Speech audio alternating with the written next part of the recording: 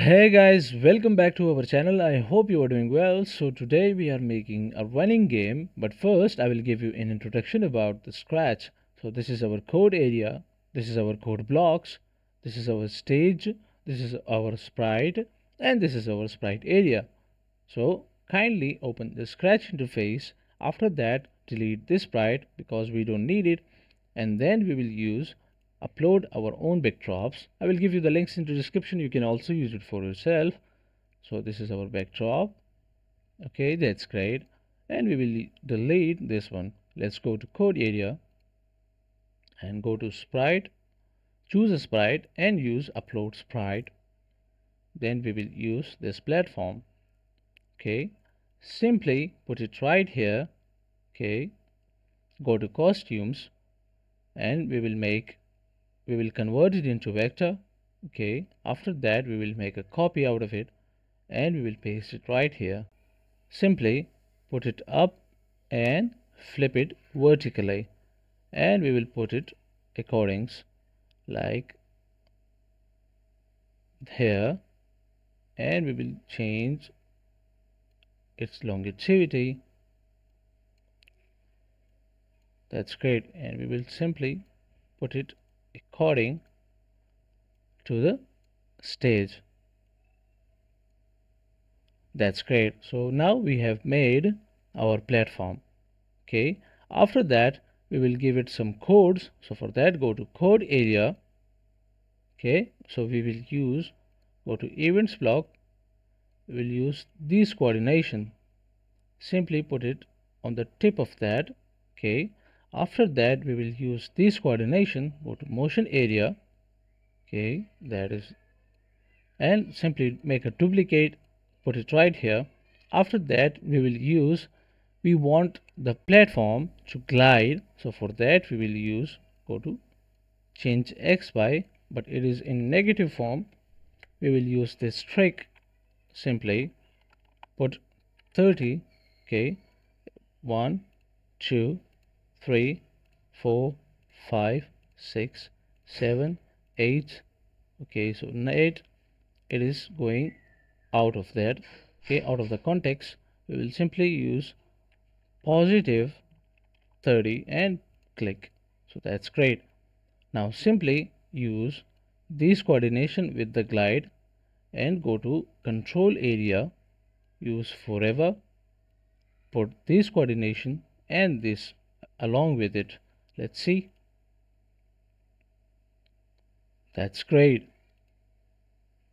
So now we will add a background sound. So for that, go to sound area. We will use the Scratch own, that is a cave sound. Simply go to code area. Okay, after that go to events block. When the flag has been clicked, okay, it should wait for 1 second, and after that go to control block, use forever, and we will use sound block and we will use the sound. Let's see.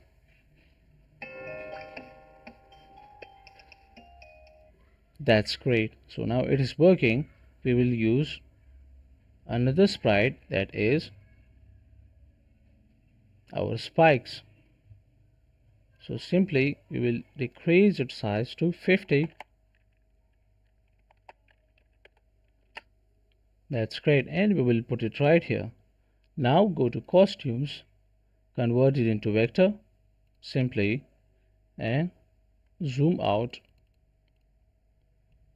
Okay, put it right here, and after that we will copy it and paste it right here and simply flip it vertically. Okay, and we will put it along with the platform. So for that it will need some manually things, so simply do this. That's great. So now we will give the same code as we have done for that. Okay, so go to code area. Okay, so the code will be, it should start or respawn from right here and go towards the grab or the negative direction. So for that, go to events block. When the flag has been clicked, go to motion block, we will use this coordination. After that, go to control block, we'll use forever, and then we will glide it, okay, glide towards the negative direction, but manually, okay. After that, go to motion block, we will use this glideness, okay. So it should start from right here and it will glide by like 4 seconds. Let's see, and we will simply make a duplicate because we need the coordination. Let's see. That's great. So now we will upload another sprite, that is crab. Okay, let's decrease its size. Okay, let's put it right here. Okay, and then go to costume area. We will add another costumes of this crab. Let's put another one, crab 3. Convert all to vector to looks real. Okay, after that go to code area. So the first code will be it should change its costume. So for that, go to events block. When the flag has been clicked, go to control block, use forever. After that we will use some weight, okay, like 0.01, and then we will use, go to looks block, we'll use next costume. Let's see. That's great. So now it is working. After that we will give some movements to the crab to the down and up. So it should flip right here and it's change its angle. So for that, go to events block. When the flag has been clicked, after that go to motion block. We will use these coordination. So whenever the flag has been clicked, it should spawn right here. Okay, and the angle should be 90. Okay. After that we will give some keys. So for that, go to control block, use forever. If then go to sensing block, we'll use some keys, okay, like down arrow key. So simply go to motion block, we'll use this coordination and we will use the positive 90 direction. Okay, go to control block, use if then. After that, go to sensing block, we'll use the up arrow key. Okay, after that we will simply change its angle to 90 angle. Okay, it will be perfect and we will perfectly put it right here, and simply we will use this coordination. So then go to motion block, we will use this coordination and we will use 90 angle but in negative direction. That's great. Let's see. That's great. So now we will add another backdrop. Go to backdrop area, simply make a duplicate, okay, and fill the color red, and the serif will be, font style will be pixel, and click on the font, okay, and put right here game over. Okay, after that increase its size, okay, so looks good. That's great. Then go to code area. So now we will make a code for the, whenever it touches the spike, what it should do, it should make this game over backdrop right here appear right here. Okay, so for that we will use first, put the first backdrop right here, then go to code area. Okay, after that click on the crab and go to events block. When the flag has been clicked, after that go to looks block, we will use the first backdrop. When the flag has been clicked, there will be first backdrop. After that go to control block, use forever.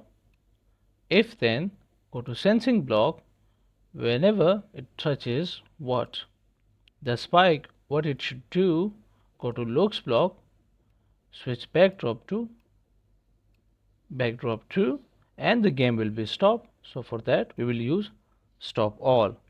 That's great. Let's see. That's great.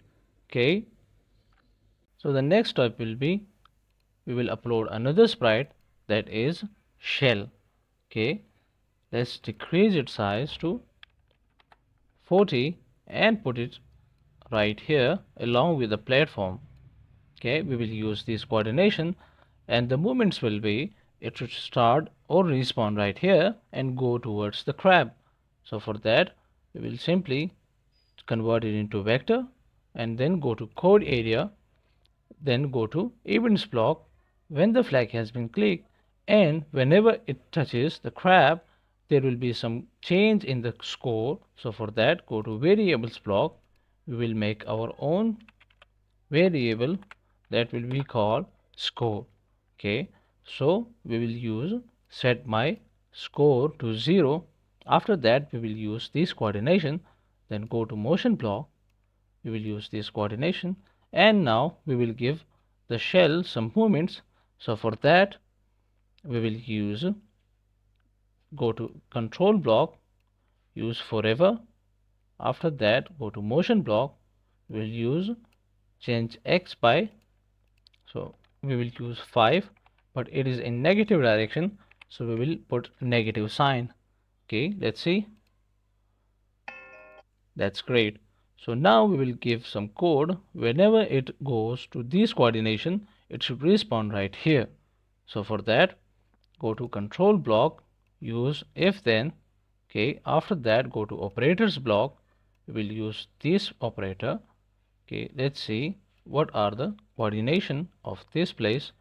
So it is simply 248, so we will simply put 240 but in negative form. That's great. So it is in x direction, so simply go to motion block. Okay, and we will put x position. So what it should do, whenever it goes to this coordination it should simply go towards directly to the respawn point, which is this place. Okay, let's see.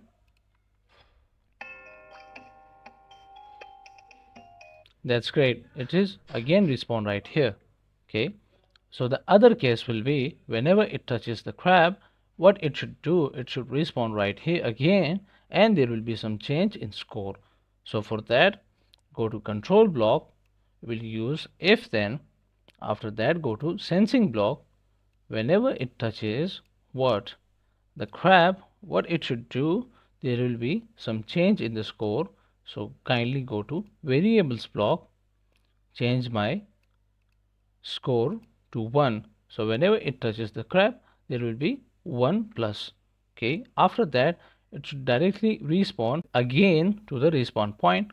So for that we will simply make a duplicate and we will use this coordination, and it should make a sound whenever it touches. So for that go to sound area, we will use the pop-up sound. Okay, then go to code area, simply go to sound block, and we will use the pop sound. Let's see.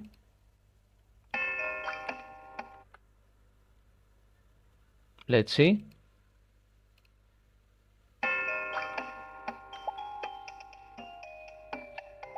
Okay, so now it is making the pop sound, and also there is some change in the score. So now it is working. Let's see the overall results.